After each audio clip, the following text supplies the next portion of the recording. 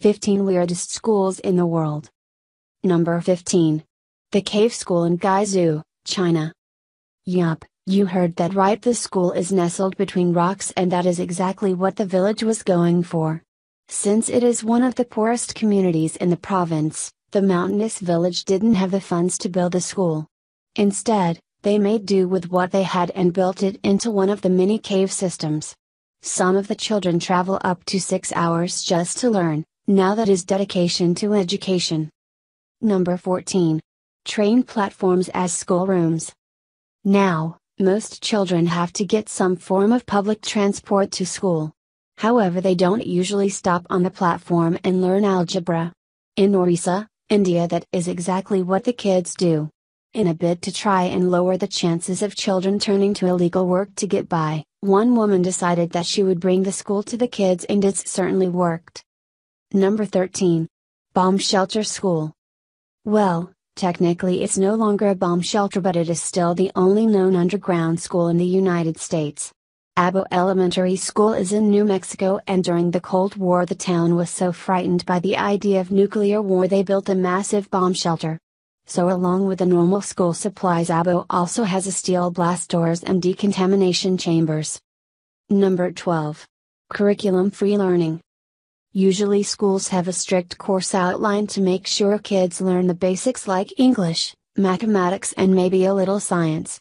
Not at the Brooklyn Free School. As the name suggests, the school focuses more on restaurant reviews and taking naps rather than teaching spelling. You may not like it, but I bet the kids do. Number 11. Floating school. I'm on a boat. At school. Each year the banks of Bangladesh's rivers burst and kids are effectively left without a way to school. However, one nifty town decided to have lessons on 100 boats instead, as well as healthcare center and homes. Just because it's on the water doesn't mean it has to skimp on the supplies. With internet access, computers, and a library, it's a pretty high-tech school. Number 10. School of Wizardry. Hogwarts is real, so where's my letter?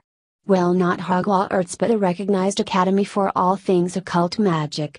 The Grey School of Wizardry specializes in things like beast mastery, alchemy, and wand making. The headmaster could even pass for Dumbledore's doppelganger. Number 9. Adult Entertainment School. In Spain, prostitution is as legal as jaywalking, actually probably more legal. So, some genius decided young women needed more teachings when it came to pleasure and profit, and set up the Guizhou. While it's more of a practical curriculum with a class in Kama Sutra, there is a bit of theory, so don't forget your pen and paper. Number 8. The Ultimate Hippie School. Named after a historical Buddhist monk, Naropa University prefers to teach yoga, meditation, and Tai Chi rather than gender studies and communication 101.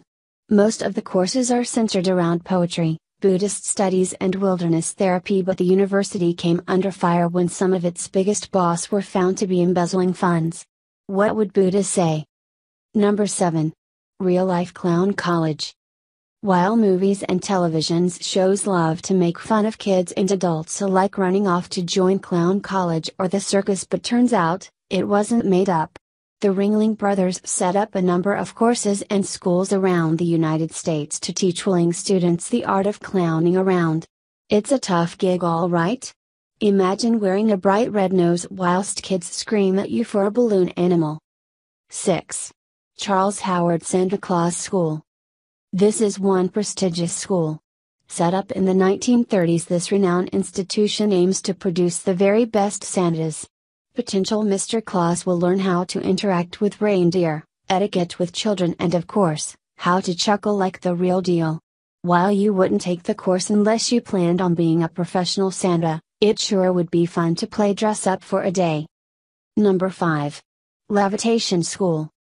Yes, seriously.